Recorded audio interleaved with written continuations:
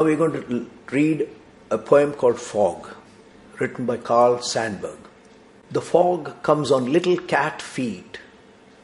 It sits looking over harbour and city on silent haunches and then moves on.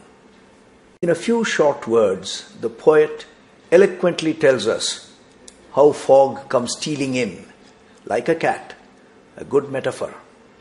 And just as a cat sits silently on its haunches and watches, so does the fog.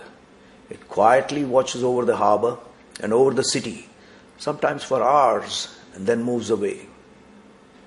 Sandberg, 1898 to 1967. Winner of 3 Pulitzer Prizes, 2 for poetry and 1 for his biography of Abraham Lincoln. Carl lived in Chicago, Illinois for many years. He had a fascination for cats. The Americans often like to keep cats as domestic pets. Look at the fog over the San Francisco Bridge. Motorists will find it impossible to drive when visibility is near zero. The road, by the way, it's the highway, runs over the horizontal part of this bridge. Can you see the bridge? The horizontal part is where the road is, and it's a highway. A typical scene in a suburb of Chicago. Look at the fog.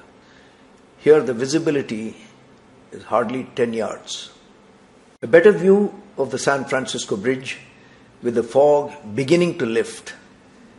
The cat is silently slinking away now.